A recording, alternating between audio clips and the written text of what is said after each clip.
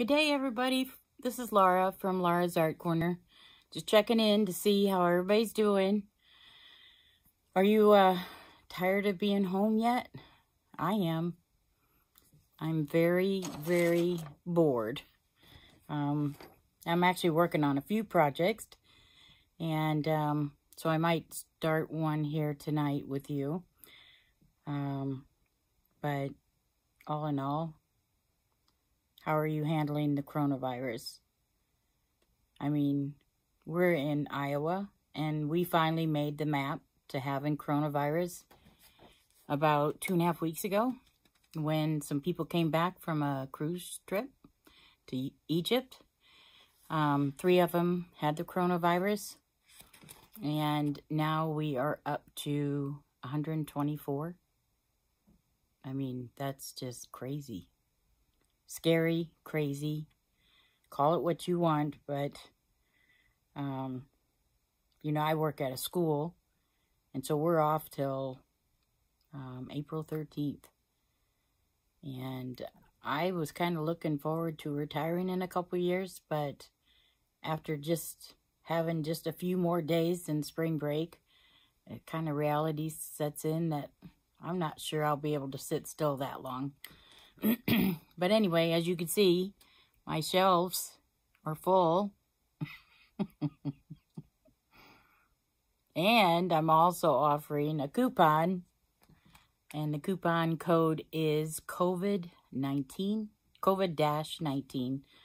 for 10% off. So feel free to use that until March 27th.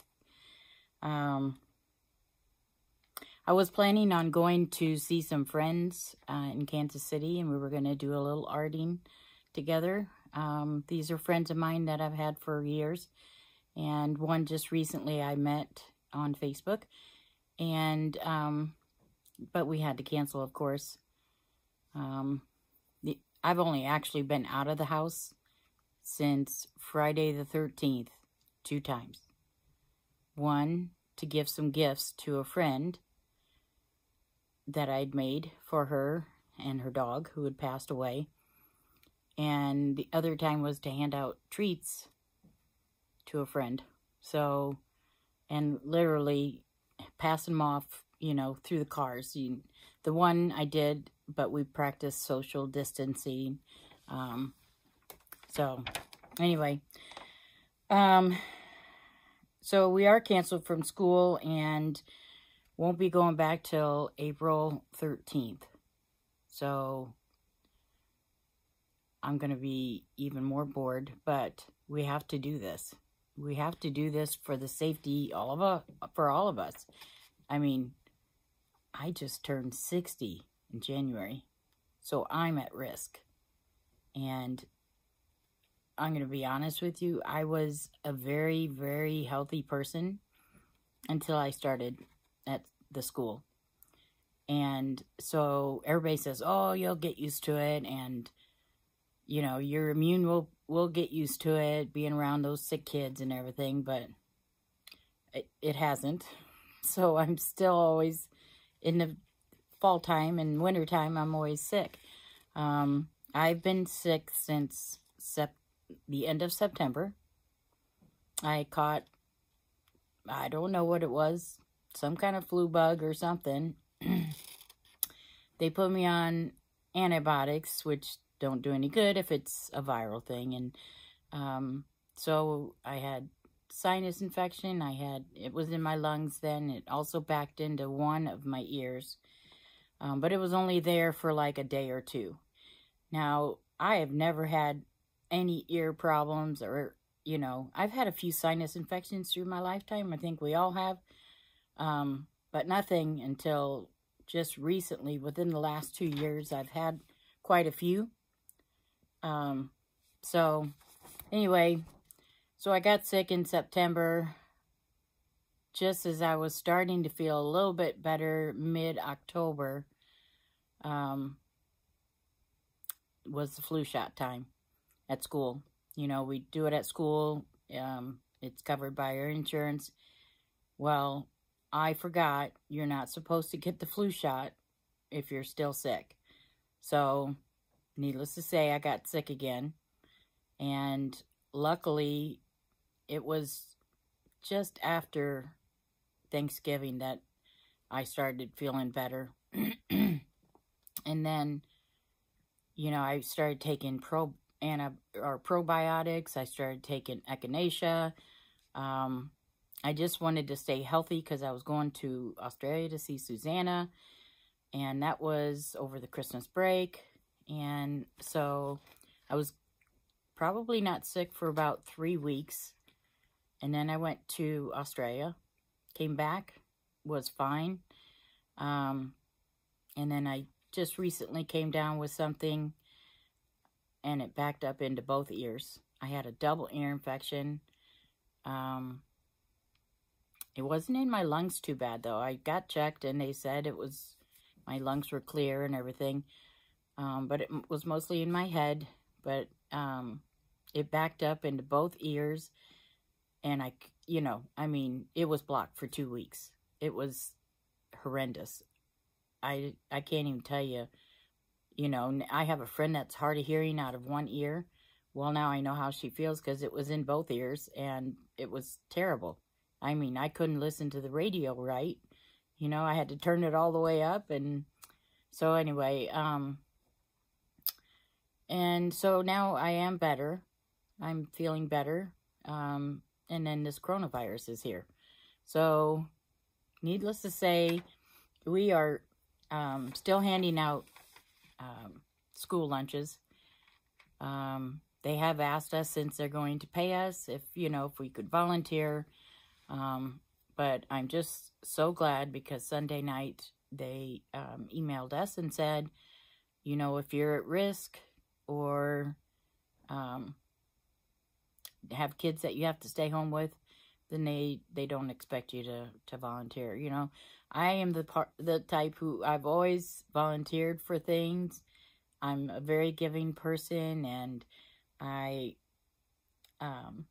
always donate to certain organizations, and so it's been a struggle for me not to be able to do my part.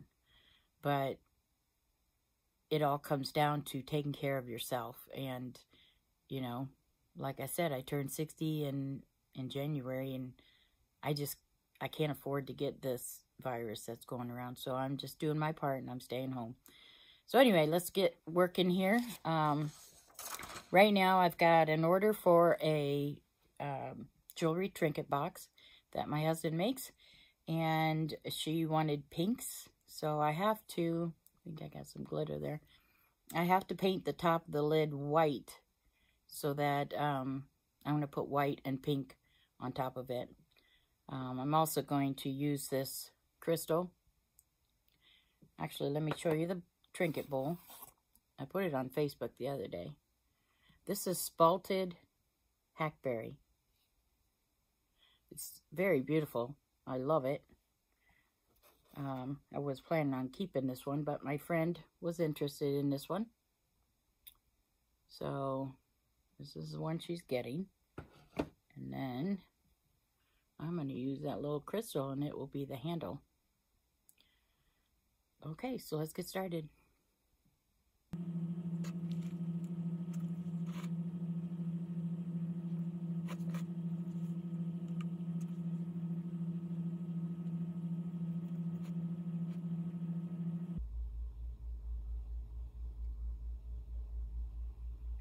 So I'm just painting the top of this lid. Sorry, I was in my mode. Completely forgot. I was thinking I'd probably do music, but I think I'll say a few things here. I paint the top of these when I'm gonna do a lighter color on top, and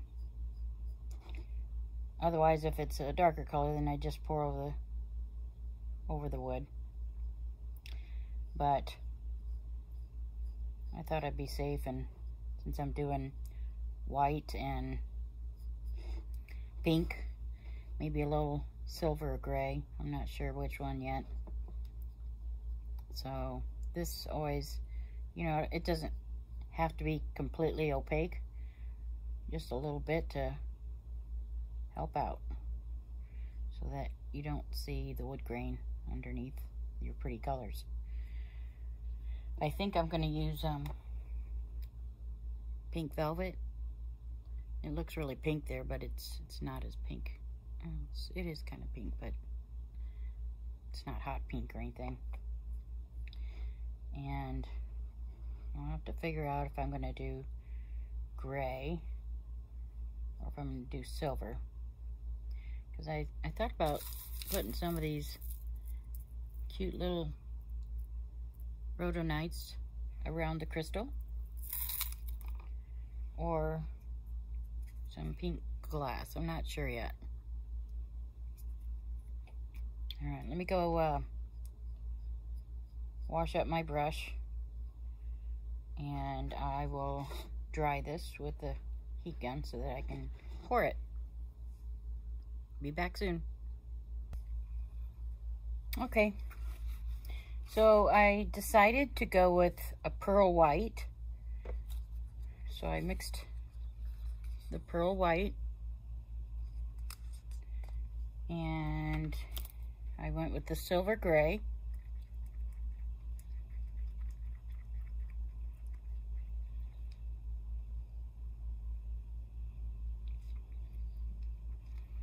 And it's just going to be a little bit of the pink and the gray. It's going to be mostly white.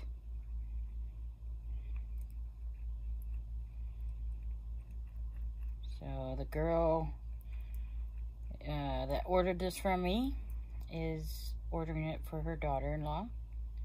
And I guess she likes pink. So, here it goes. Hopefully this turns out okay.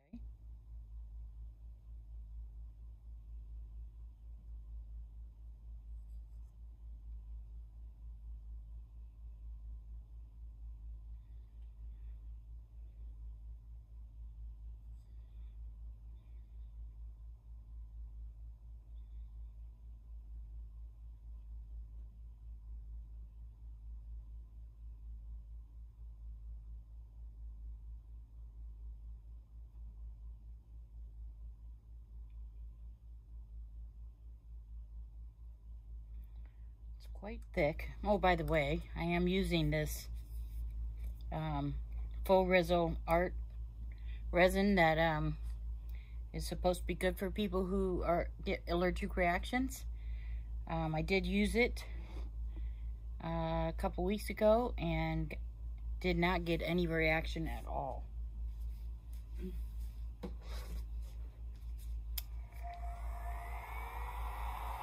I'm just going to heat it up here for a little bit. Thin it down a little bit.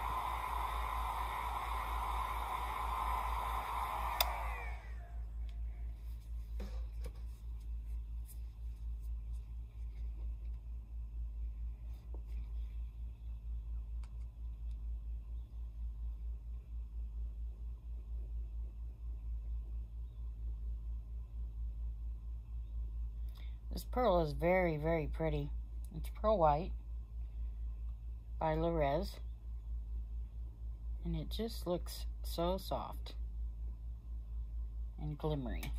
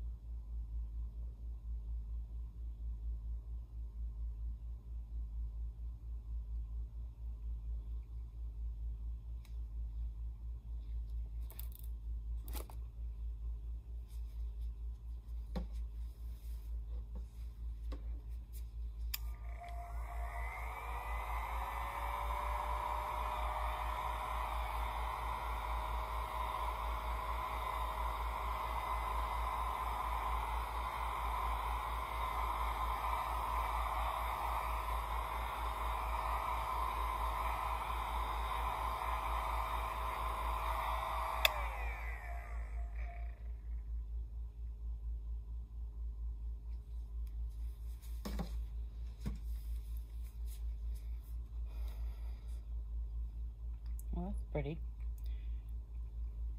I think I want a little more pink in it though.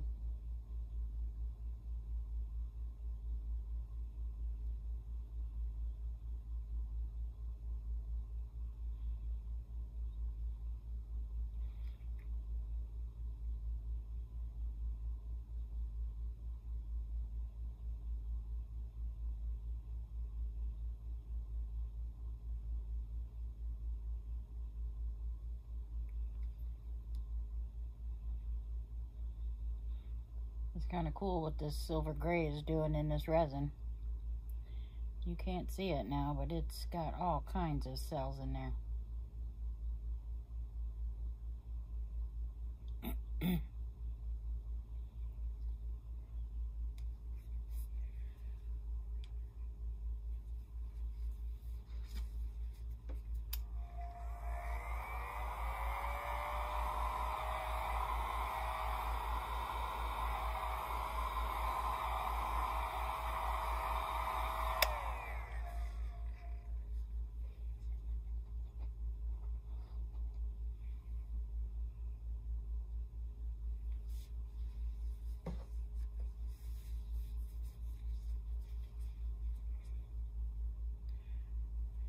I don't know, what do you think? You think I should add some crystals or some rhododendrite? Rhodonite?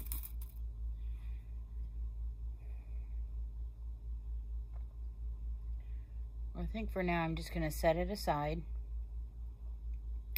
because I just wanted, since these are polished stones, I was going to wait for the resin to kind of set up a little bit, because otherwise they're going to sink to the bottom and that's like a waste. So I don't know, what do you think? You think this would be too busy? I think it will. All right, well, I'm going to think on that a little bit. I'm going to set this one aside. I don't know if you can see the cells or not. And usually I just play with the leftover resin. I've done some little pieces here that are kind of fun. This one, I just love this one. I love this one too. I don't know if you can see that. It's got some hydrangea petals in it. This one's kind of different. Ooh, ooh.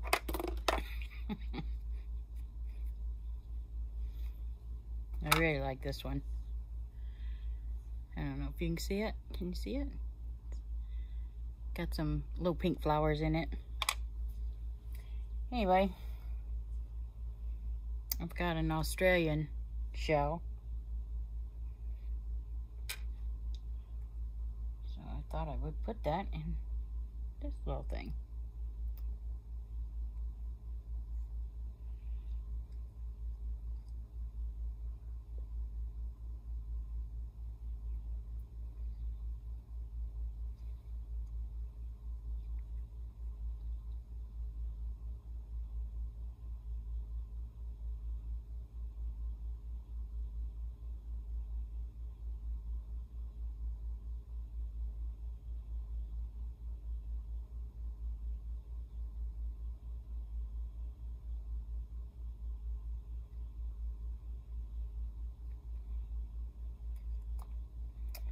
And I will let that one cure.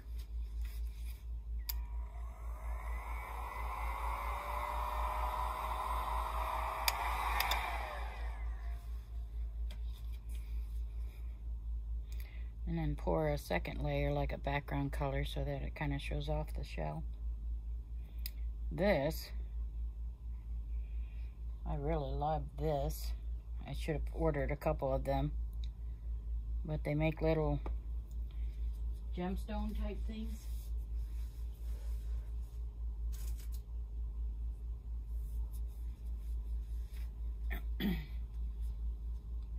So you just put clear in them.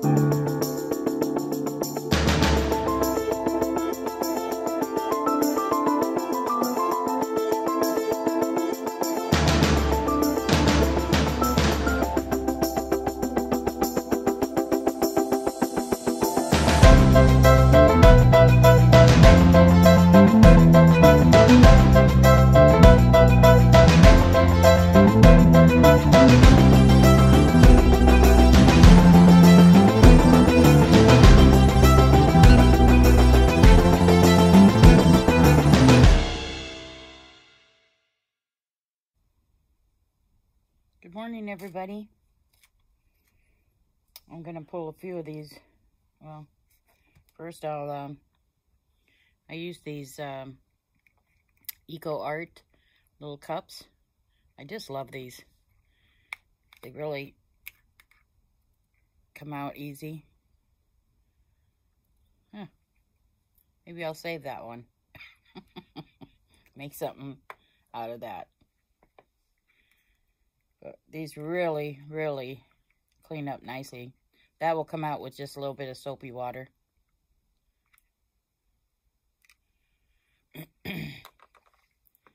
Anyway, let's see what this little guy looks like. Isn't that pretty? Let me see if I can get something white to put it on.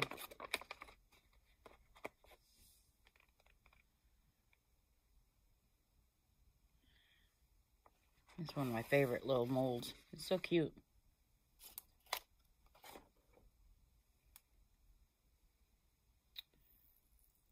And let's see about this one.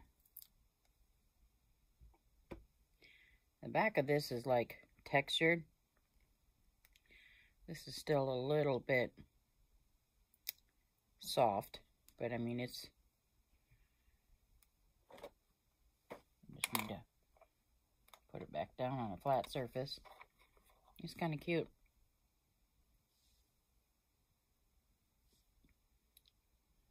And so there's just a little bit here that I'll have to sand up. These little guys are really cute. I should have gotten, this is the one I should have gotten several. Because they just look like little diamonds when they come out.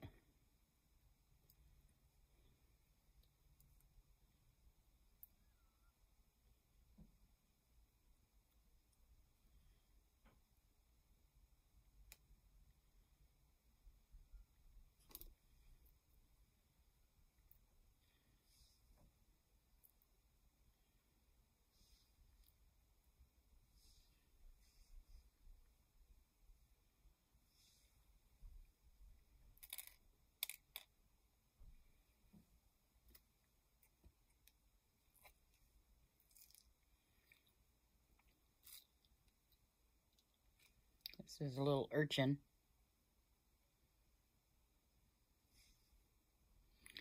That one had the pearl white and the silver gray in it.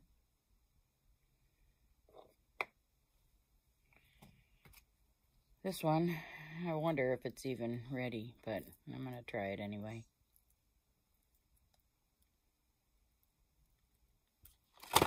Oh yeah, it's ready. That's the little shell. Kind of cute. I can still brush a little bit of, or maybe even put some dots of a pen. That would kind of look cool on there.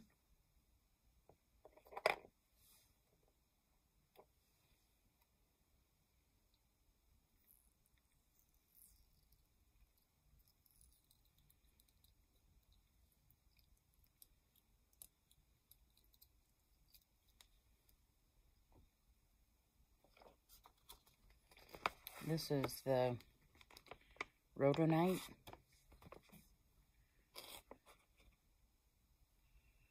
I'll make a cute little pendant. This one I'm going to pour a background color on it. This one has a shell from Australia, and then I put some of the, I'm not even sure what this is, but it was some kind of, I want to say it was like a plant life of some sort, all dried plant life. So yeah, I'll put a, it's not full all the way, so I'll put another layer in there, and then it'll make that pop. And I think that's it. So here's some of the other ones I've done. These have dried flowers in them. This one has rhodonite in them. That has dried flowers in them.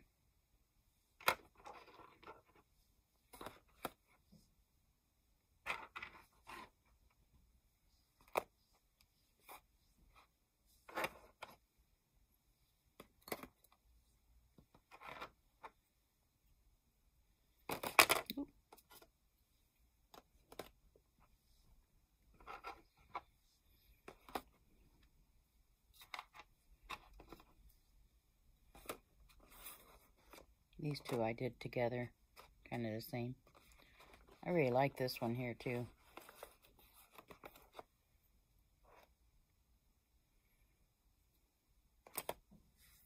So, yeah, it's kind of fun to play with your leftover resin.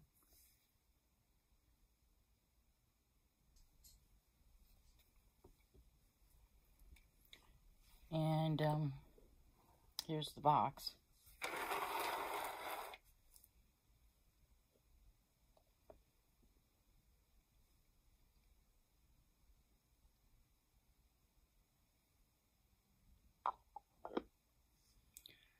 And I think I'm going to add some silver leafing somewhere around here to kind of give it a little pop. Turned out really pretty. It's hard to see, but maybe you can see it that way. I did sprinkle a little bit of this pink rainbow glitter that I have now. So basically I used all of these. I used pearl white, pink velvet, and silver gray. And I used some pink rainbow glitter. Thanks for watching, guys. I'm gonna do a geode now. I actually started it, and so I need to finish it. I got all the stones laid out on it, and I just need to, and I got it painted for the background, so I'm just gonna have to lay the resin over, but I'll video that.